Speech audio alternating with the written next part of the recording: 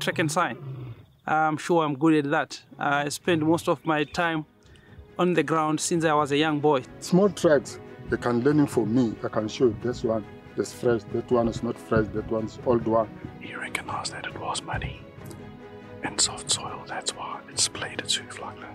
Tracks, I believe I did quite well, and the walk. I call it the multiply toilet paper. It was quite very soft. The thing that I enjoy the most in the bush is the walking. So they reckon with giraffe even, the little ants will come out and go into the giraffe's nasal cavity, and it gets really annoying, and with the elephants too.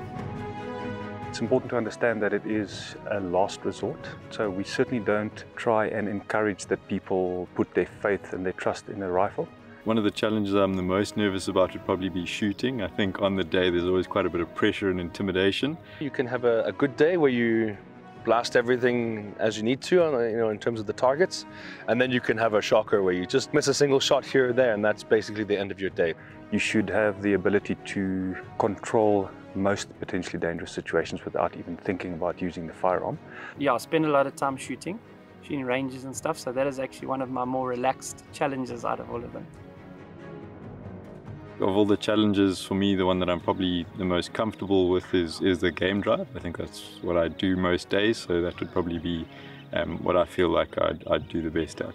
The importance of the drive and observing how the guides deliver the vehicle-bound safari experience is because it does tend to become the space within which the guests spend most of their time. It's definitely birding is the thing that I feel most comfortable with in terms of categories that we have here. Birding is one of the fastest growing activities or outdoor activities that there is in the world. So for a guide to be taking people out into the environment and to have an understanding of birding, bird calls and bird ID is very important. It creates the whole package of a field guide.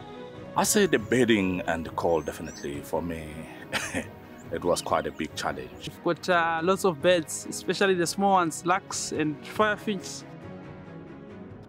So the 5 criteria. Number 1, understanding the needs of a photographer on a vehicle, like space to store gear, ability to move from side to side on a vehicle. With this power shot, it's quite a very powerful tool to have. I mean, I got to use Roger's 400mm f2.8 lens for a couple of hours. Between 62, 63, 64, 68%. That's how close you guys were. That tiny little bit of effort. The extra mile that I did on the first night to ask the photographers if they need beanbag. We look at their hospitality skills, from hosting to setups to just general professionalism of taking care of their equipment. It's their attire and also their manners and just general, attention to detail with guests and finding out what guests need and then accommodating that.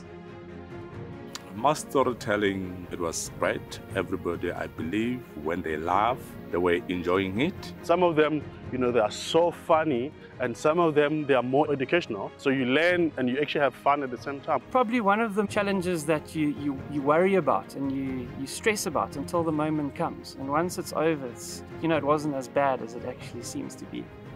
Storytelling is essential, never mind important, to the guiding industry, because it's such a great platform for other guides to learn from.